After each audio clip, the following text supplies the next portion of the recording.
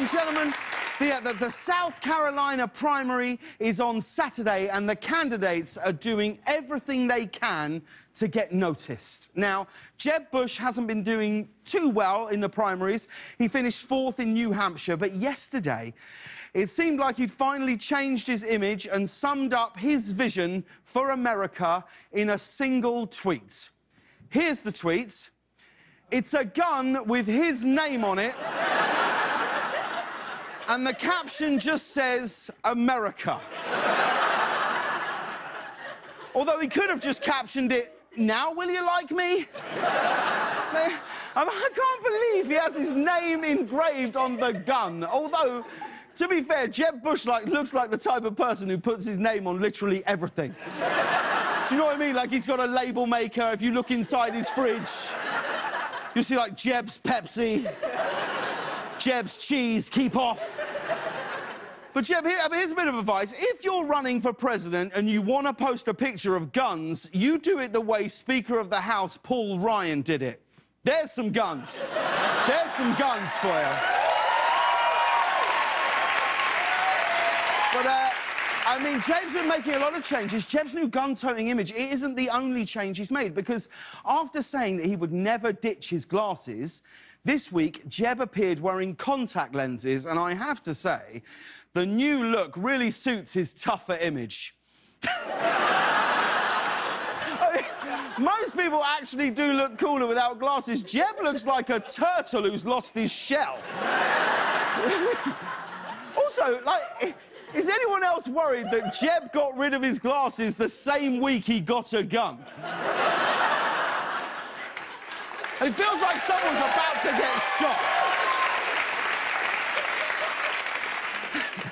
But Jeb's reinvention has left a really bad taste in everyone's mouth, particularly Hillary Clinton. Take a look at what happened at a recent campaign event. Represent inmates. Excuse me.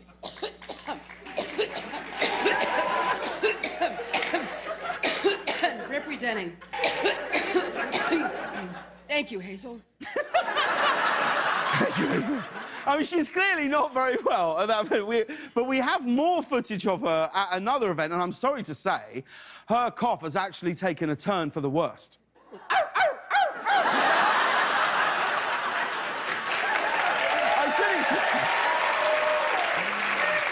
I feel like we should explain why she's barking like a dog, but, like, A, we don't have time, and B, it's just funnier if we don't.